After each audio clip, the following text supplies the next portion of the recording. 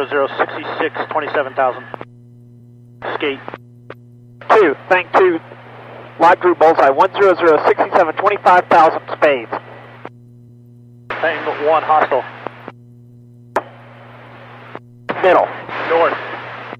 Understand, crank north. Affirmative.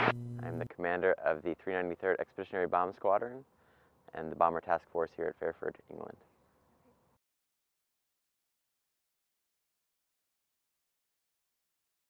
It's a good question. I will admit that in the B-2 there is a tendency for us to fly inside the cockpit, we call it, looking at our weapons and our navigation solutions and all of the things, the engines and all of the systems in the jet. However, we made an intentional effort this time to stop for a moment as you're in the air, look around at the beautiful scenery, see Scotland and see Ireland and obviously the UK, look out to the North Sea and all the parts. I have on multiple times just stopped and said, hey dude, this is pretty awesome. You're going to do a great thing right now. Watching the sunset go down with a bunch of tankers behind it, it's been awesome. So yes, both of them.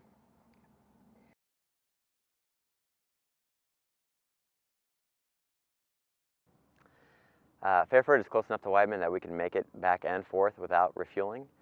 We like refueling, at least one refueling on the way here, because it gives us more options for divert in case the weather were bad here or we had some sort of problems with the engines or some sort of malfunction.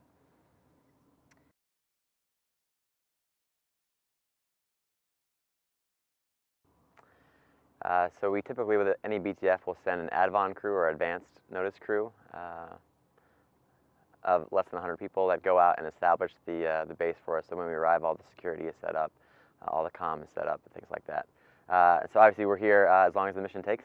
The dates are classified just to make sure our guys are taken care of, but not much longer.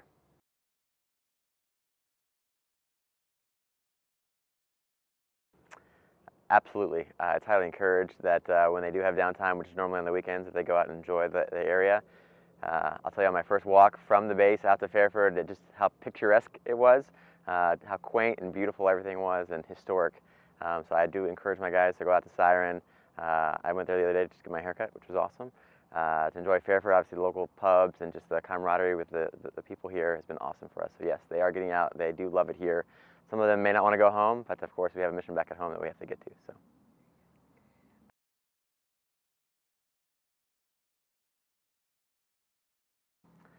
The B-2 flies surprisingly smooth for a large aircraft and can turn rather rapidly. The maximum G limit on the B-2 is 2 Gs, so that means 60 degrees of bank, so the turn angle is not as great as some of your fighters. But compared to a B-52, the response is really, really fast, and it flies just like the T-30s that we would fly back at home.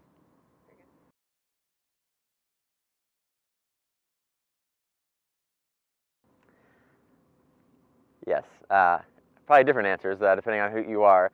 What we would normally tell people is that you would think that my entire job is flying, and that's not always the case.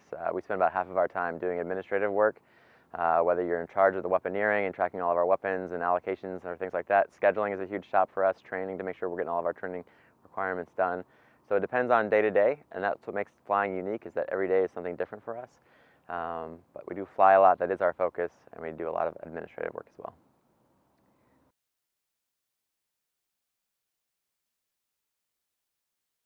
I love the question. I guess I would be proud to say that yes, my kids know that I fly the B-2, and they love to go outside. And I gave their class at school a speech one time, and I would make the symbol for them so they would see it. And every time they see a B-2 flying around now, they put their hands up to see it. So yes, they know that I fly the B-2. They are proud. They don't really know how much it costs. Someday they'll learn that. But I'm actually more proud of the fact that they don't necessarily care about what I do. They care that I come home, and they know that the most important job for me is to be their dad.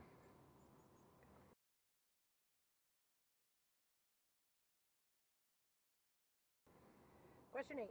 Any chance of a fast taxi run experience? Although, of course, I'm more than happy to occupy the jump seat on a flight, too. I don't see a fast taxi experience. We do a spouse taxi at home, and that's in the T-38, not in the B-2. So if we ever start doing B-2 fast taxi experiences for people, yeah, we'll definitely sign that guy up. He'll have to be in line behind my wife, of course, but yeah, we'll let him know when we get to that.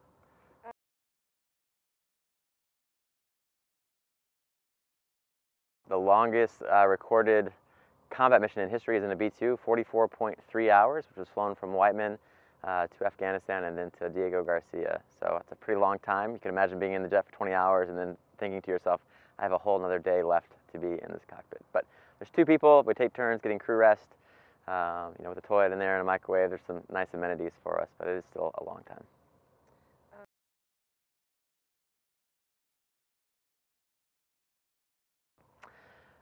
Sure. So it takes 6 months of initial qualification training that they do in a different squadron. I get them once they're qualified in the jet. They have a Form 8, which is the form we use to say that you're certified to fly it. About 18 months from there is the process it takes to become an aircraft commander, which means they can sign for the jet. They then become a flight lead, which means they can be in charge of a formation, and then ultimately they can become an instructor pilot. And that process is anywhere from 18 months to 2 years.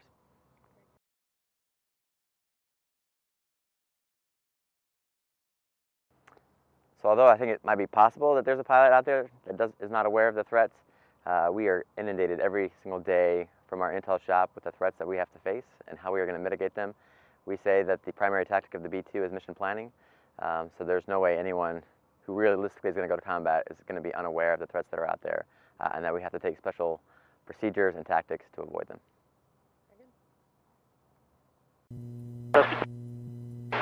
Martha. Group split azimuth.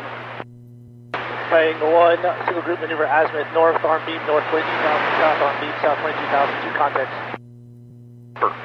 2 groups.